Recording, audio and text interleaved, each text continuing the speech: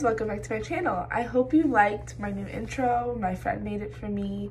I really love it, so I'm gonna be using it for a while. I hope you guys enjoyed it. Trying to make the channel more like I know what I'm doing, even though I don't, and I'm just making these videos to help other parents and other people in the hospital, but I still want to make it fun and entertaining for you guys. So I hope you guys enjoyed that.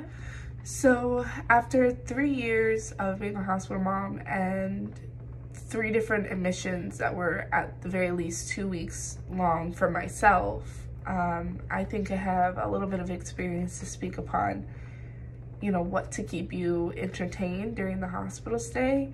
So I definitely know that this is important with everything going on. Coronavirus is going around right now. A lot of people have been hospitalized and don't know what to do with themselves when they're in the hospital.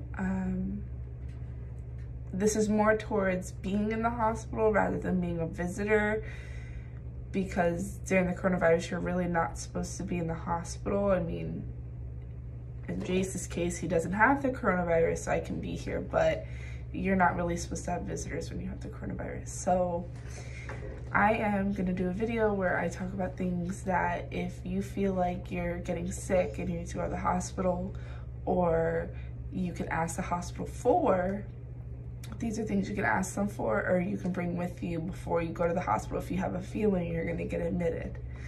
So, first things first, I would bring pictures of things and people that make you happy, because a lot of the time with, I think Jace is waking up. A lot of the time with hospital stays, you're there for more than a week, especially with the coronavirus. People are being there for weeks at a time. So it's definitely important to bring things that bring you pleasure and happiness and joy, because you're not going to be able, besides FaceTiming, you're not really going to be able to see your friends and family. So bring things that remind you of home. I would start a journal. It's really helpful to start a journal when you're in the hospital, because you can remember the day. It brings you kind of back to reality to remember what day it is, so you could chart that in your journal. It makes you feel more like you have someone to talk to, even though you have no one really there with you. By the 3rd, 4th day of recording, be excited to write in your journal and look back on this experience and be excited to remember what you went through. Bring a phone, bring an iPad. I always bring 2 devices, the device I'm recording on and then my phone, because it's just easier for me to have 2 devices, especially with Jace. I give him one and he just relaxes and watches his TV, his YouTube with kids and stuff.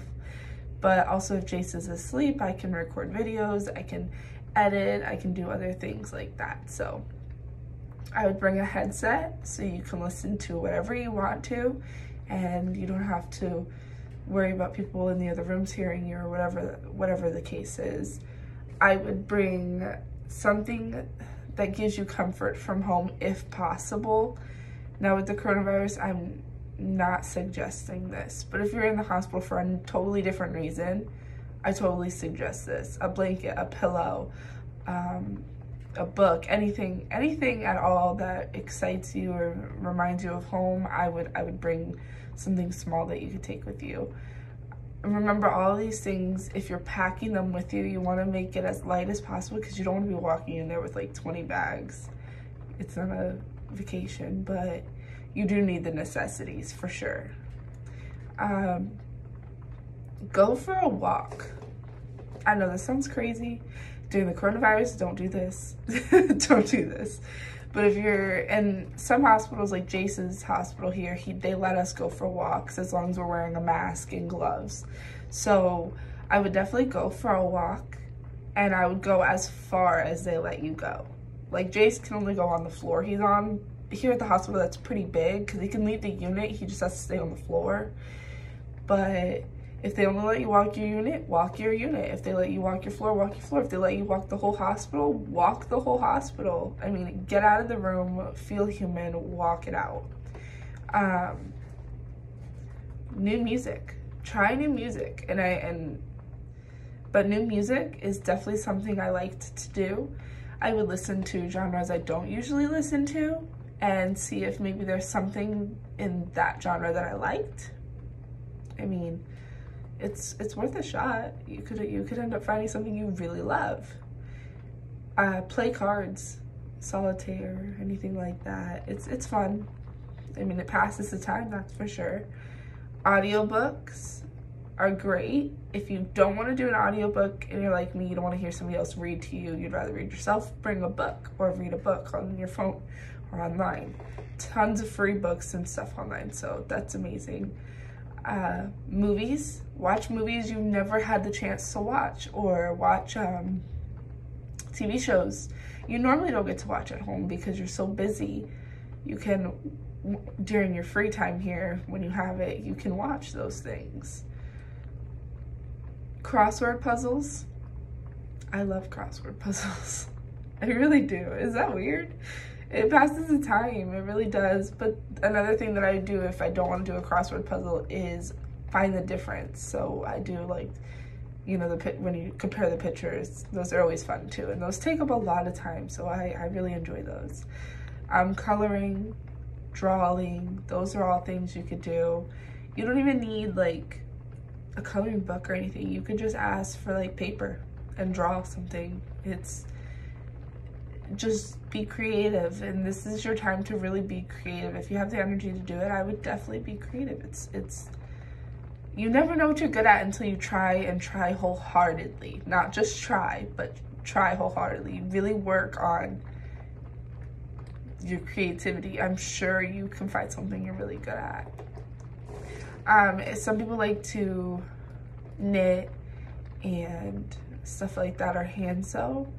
I don't know if you can hand sew in the hospital. I think you can, but I know you can knit. You can knit in the hospital if you like knitting, and I like knitting. So something I like to bring with me.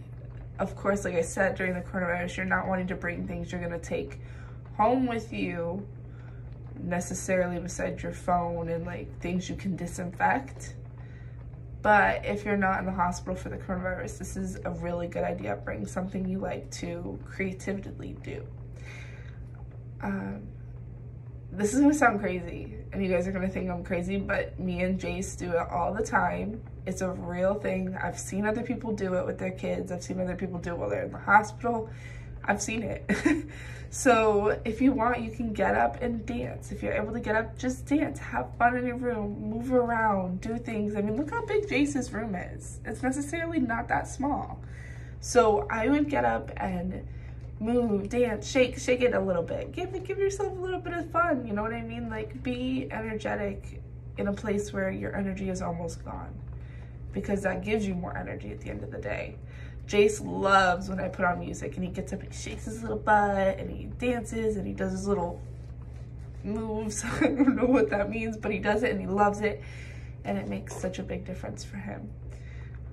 For kids and even for yourself, I encourage this even for yourself. Bring times tables, cards, bring addition cards, bring letters, words. Say you're in college, bring your schoolwork and do as much of it as you can. I know it's not a time where you want to do it, and you can even get away with saying I was in the hospital, but bring it, do it. Keep your mind open and fresh and excited and new. Keep learning, keep doing things that inspire you and teach you and grow you as a better human.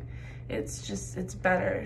And worksheets to sharpen your mind. You want to make your mind as sharp as you possibly can. You don't want to let yourself get down during this time. I also encourage bringing something that gives you, like I said, happiness before. I mentioned this. Bring something that really gives you happiness. And what I mean by that is something that you look at and you feel at peace. It's really important to feel at peace with yourself when you're in here, because it's so hard to get lost in the depression and the anxiety. Don't do that to yourself. Just try to be as happy as you can, you know? But I really appreciate you guys watching these videos and keeping up with me and Jace. It gives us a lot of encouragement and hope, and we really love every single one of you guys for watching. Again, I'll be back with more videos. See you guys next time.